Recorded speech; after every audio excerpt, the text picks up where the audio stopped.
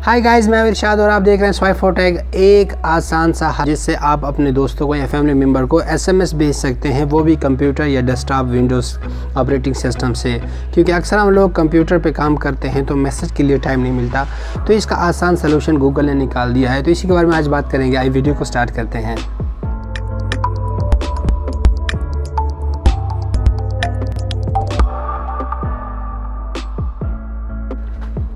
Viewers, अब computer से भी एसएमएस करना मुमकिन है और बहुत आसान भी है।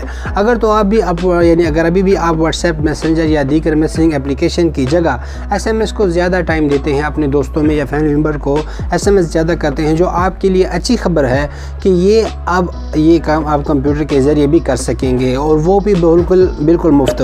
जी हाँ, गूगल ने आखिरकार टेक्स्ट सर्विस के लिए एंड्रॉयड मैसेज की डेस्कटॉप सपोर्ट करा दी है, जिससे हम ईज़िली अपने कंप्यूटर से मैसेज सेंड कर सकेंगे। इस अपडेट की वजह से एंड्रॉयड स्मार्टफोन इस्तेमाल करने वाले अपने लैपटॉप हो या डेस्कटॉप कंप्यूटर हो पर एसएमएस यानी मैसेजेस सेंड और रिसीव करने के साथ साथ यानी इसको पिक्स और पिक्चर्स स्टिकर्स वगैरह भी इसमें सेंड कर सकते हैं।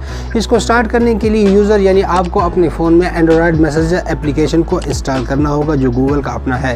यही से अपडेट करना होगा। एक तो मोबाइल में पहले से होती है मैसेजिंग एप्लीकेशन, मगर एक एप्लीकेशन गूगल मैसेजिंग की एप्लीकेशन है जो डाउनलोड कर लें या गूगल वन में ऑलरेडी मौजूद होती है। इसके साथ एंड्रॉयड मैसेज के डेस्कटॉप साइट पर जाके QR कोड स्कैन कर, जिसको मैं आपके पिक्स भी दिखा रहा हूँ, जिसका तरीकाकार वहाँ मौजूद भी है यानी मैसेज के एप्लीकेशन में। गूगल के मुताबिक ये सर्वर तमाम बड़े ब्राउज़र दस्तयाब होगी, जैसे कि फ़िलहाल अभी तो सपोर्ट करता है क्रोम, फायरफॉक्स, सफारी और एज यानी विंडो का जो एज है उस पर दस्तयाब है।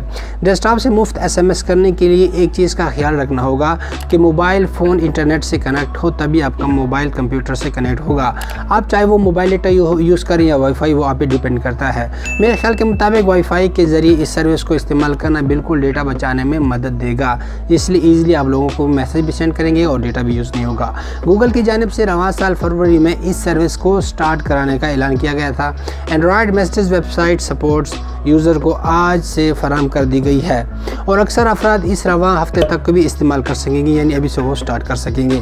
तो एक ईजी सा सलूशन है। जब भी हम अपने कंप्यूटर पे काम करते हैं या अक्सर औक़ात हम कंप्यूटर पे बिज़ी रहते हैं तो हमें टाइम नहीं मिलता अपने दोस्तों को रिप्लाई करने का या किसी को मैसेज का रिप्लाई करने का।